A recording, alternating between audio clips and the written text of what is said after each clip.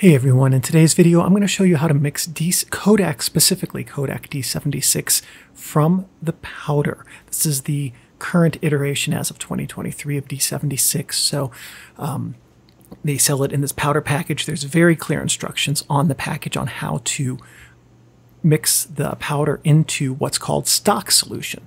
The package that I'm going to mix up needs water, which is in a specific temperature range. It's on the package telling you exactly what temperature to get your water to.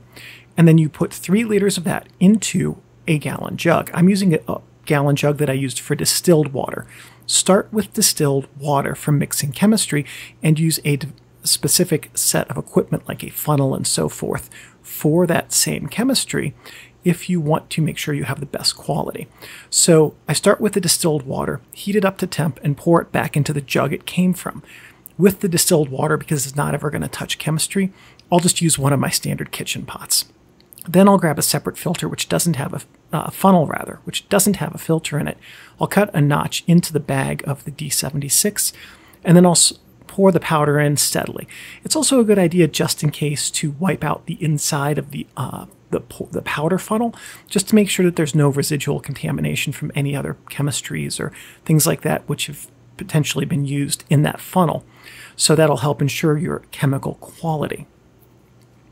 Next, once you have your packet of D-76 open, you're just going to pour it in a steady pace from just slightly above the funnel. I'm holding it higher than I normally do so you can see the powder pour. But here's what it looks like. You want to try to minimize the amount of dust that comes out of this packet as you pour it, because you really don't want to inhale that dust. I don't know what all is in it, but it definitely doesn't feel good in your nose when the dust gets in there. So after the powder now has worked its way into the funnel and is fully into the rest of the water, Kodak says to take the rest of your warmed up water that you started with and then top off the jug to a full gallon, which I'm going to do here shortly. And I'm going to use this funnel still for that and run the water through it so that any residual powder that's in that funnel will be dissolved by the water, and then I'll have a proper mix. You don't want to cut a 1 gallon bag of D-76 into 4 quarts or something like that, because you might get, well, actually you will probably get uneven mixtures of chemicals in each quart, which will impair the developer's ability to function. So after it's in the jug, because I don't have a stirrer that can fit inside of it and really mix it around, I'm just going to turn it upside down, shake it around, and repeat that until the jug doesn't make any sound. It doesn't sound like a maraca anymore. And what's going to happen is that's going to help dissolve all of the crystals for the D-76 developer into this jug. And when the when the water rather has finished developing all of the crystals, then you want to set this aside.